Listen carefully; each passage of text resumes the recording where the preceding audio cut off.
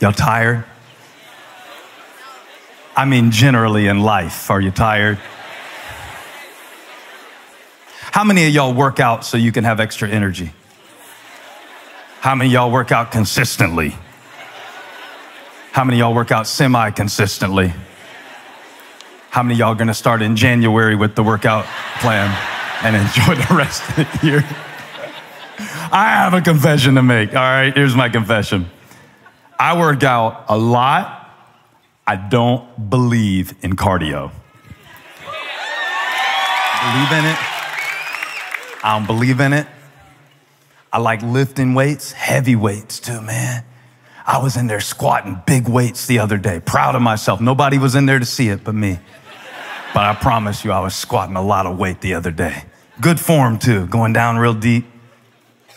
I can bench press pretty good.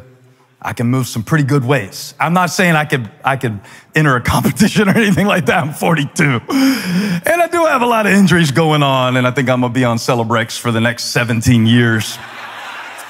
The point I'm trying to make is that I like lifting heavy stuff. But when I went out to play pickleball with Elijah the other night, because he's got me on pickleball now. Y'all play pickleball? He figured out real quick how to beat me, make me run. Because no amount of biceps, triceps, trapezoids, what's some other muscles? None of it matters. Quadriceps, none of it matters when it comes to lung capacity. It's the fact of the matter is that when I got out there on the court, even though I work out 4 days a week, 5 days, 6 days a week, sometimes I work out every day. I mean, just every day I'll get in there and do something. So why am I out of breath? Why am I huffing and puffing around this court like I weigh 820 pounds, like I'm on one of those intervention shows that you see where that person can't get out of the bed? Why am I huffing and puffing like it's my last breath? Yeah, no cardio, right, thanks. It's illustration, lady. It's supposed to be the volunteers tonight. I got hecklers.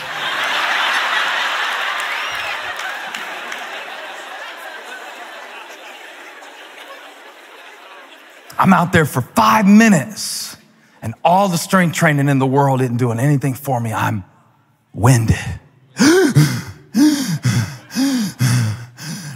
And once he figured that out, bam, bam, bam. If he can make me move enough, I'm out. Now, I'm probably exaggerating the point, but it's kind of hilarious that I invest so much time into what I call exercise. And I got a 17-year-old wearing me out on a pickleball court. This isn't even a full tennis court. This isn't like the US Open or something like that. It's pickleball. How many of y'all don't even know what pickleball is? I'm out there playing pickleball, just huffing and puffing and blowing stuff down. Anyway, that's not the kind of winded that I want to talk about, but I want you to get the feel about it today. Because you came in like that, some of you. The devil figured you out. He figured out if he can get you running, bam, boom, ka, ka, boom, boom.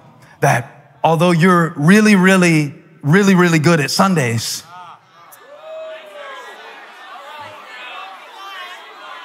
that sometimes your lack of cardio, Christian cardio, it tells on you.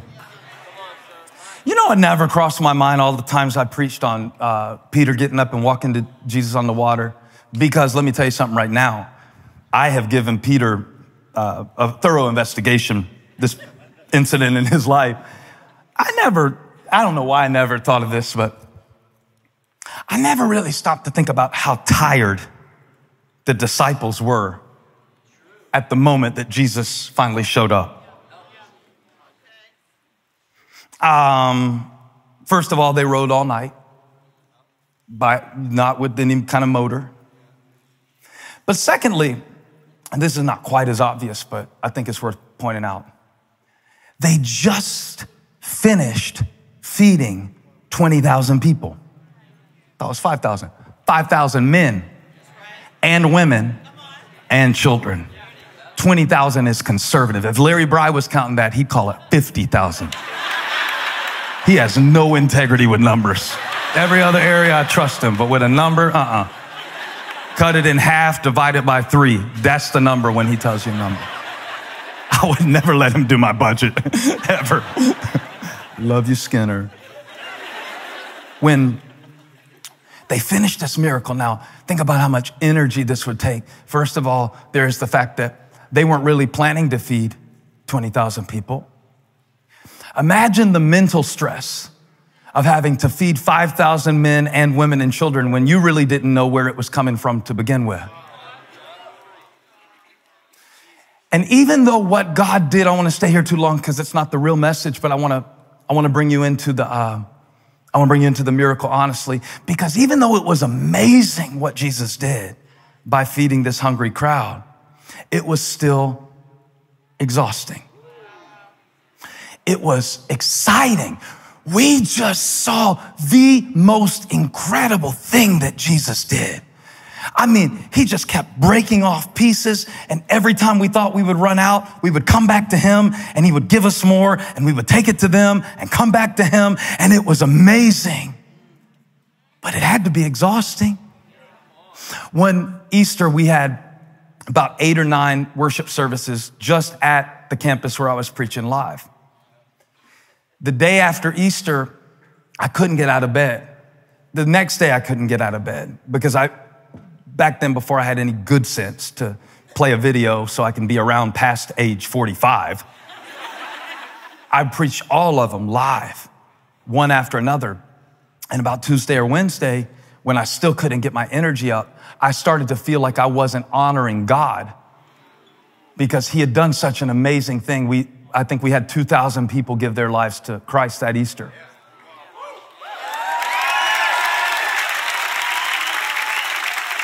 And I was exhausted. I was exhausted.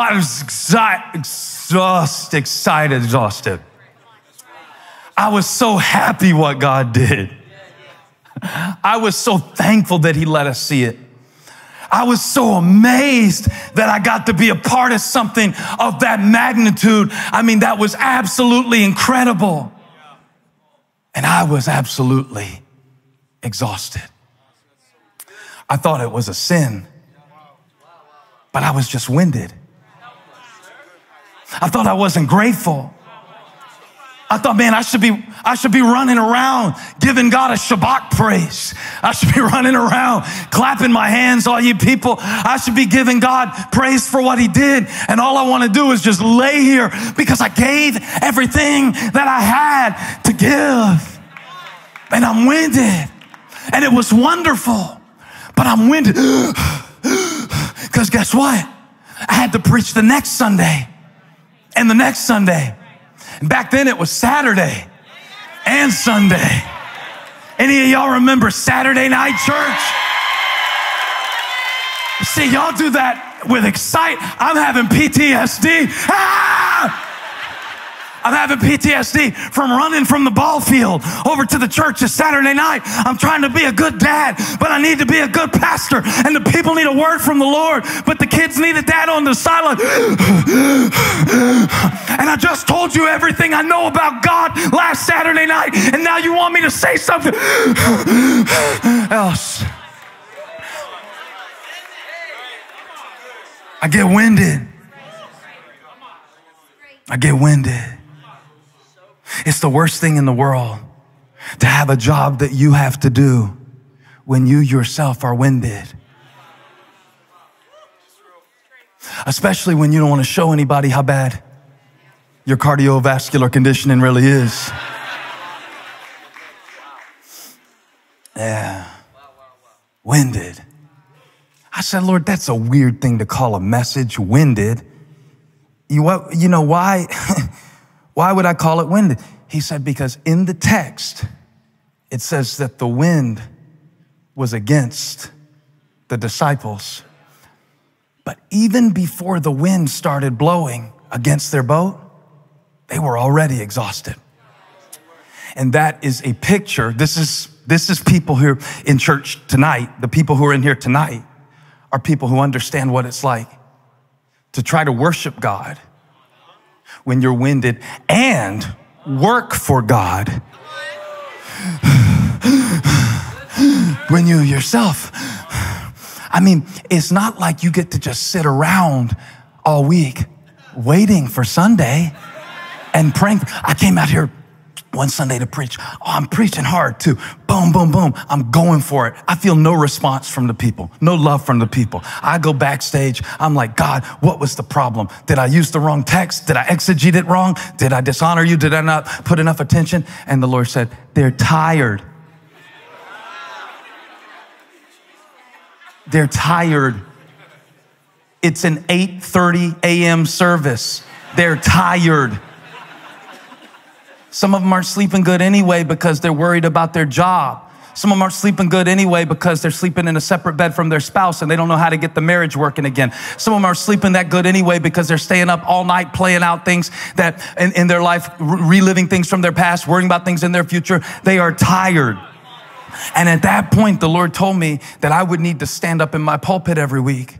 And no matter how winded I was from my own life,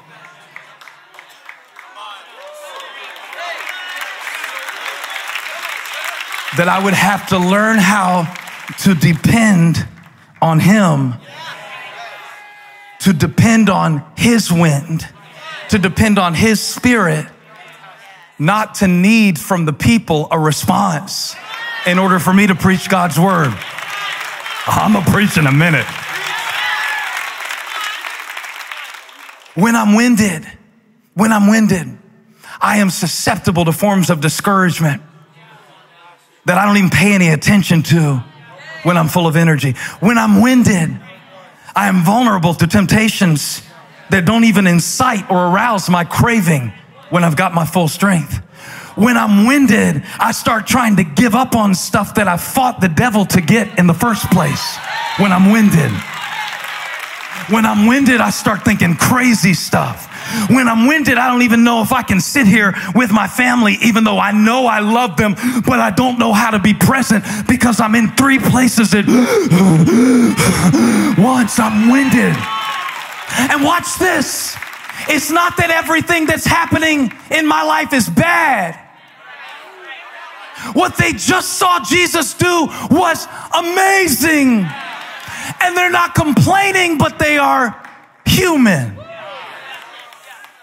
I want you to write something down. You haven't written anything else down tonight. And if you don't write anything else down, you need to write this down so you can have some notes from tonight to prove that you came here. The Holy Spirit does not consult human schedules. I know you don't want to hear that again, but I'm going to say it again. The Holy Spirit does not consult human schedules. Jesus did not turn to the disciples after the feeding of the 5,000 and say, y'all feel like make a little trip? It wasn't any RSVP. It wasn't any kind of, it wasn't really, look how the Bible says it in verse 22. I'm going to show you this because y'all got Jesus in your head way too soft. I'll show you. Verse 22. Put it on screen, y'all. Immediately, Jesus made the disciples. No church vote. No sabbatical. Jesus said, get in the boat. I'll see you on the other side. And that's it. And that's it. So, famously, he sends them into a storm. And they have to deal with the struggle of going through something that they did not foresee. What's interesting about this room is that, I don't know if you've just been serving in this church for 2 weeks or somebody was over here, we were celebrating 10 years. What an amazing thing. What do you do again, Clemson? I don't remember what they said. Production. That's really cool. Who was it back here that was doing the data entry? Yes, Cindy. Cindy, has it ever been windy? Cindy. And what I mean by that, let me clarify. Let me do this for the whole room. I don't want to pick on Cindy, but we'll use Cindy for an example because it works really well phonetically. Windy, Cindy, all that. How many of y'all are greeters in the church? Isn't it fun to greet people? When it's fun to greet people? Isn't it fun to greet people when you got a good 8 hours? Isn't it fun to greet people when God just answered your prayer? Isn't it fun to say, welcome to Elevation, when you're happy to be there too? And yet, the measure of discipleship is not the enthusiasm that you bring to a task. When the waters are still and the lake is calm and the stomachs are full. Watch this. Everybody in the crowd is leaving with a full stomach. The disciples are exhausted, having to take the bread individually to 5,000 family units. Do you know how much cardio that involves? And then pick up all the basketfuls of broken pieces that were left over. You know how big and heavy the baskets were? This is a picture of why some people leave church on Sunday, big smiles. Oh, that was wonderful. The ones who leave early before the invitation even happens, so they don't have to fight traffic with 4 cars in the parking lot while somebody's being snatched. This is just us tonight. This is why I'm not putting this online, because some people leave going, that's wonderful. But sometimes you gotta leave saying, I'm exhausted, I'm excited, I'm fired, I'm tired, I'm fired up. I don't know how I feel, but I want to do what you want me to do, Jesus. Am I right about this? Don't trust a Christian who never breathes heavy. Don't trust a Christian who never cries tears. Don't trust a Christian who never comes in looking like they've been through hell, smelling like smoke was sent. There was a 4th man in the fire. Hey, thank you for watching. Make sure you subscribe to this channel so you don't miss a single video or live stream, and share this video with a friend. And don't forget, you can join me live every Sunday. Thanks again for watching.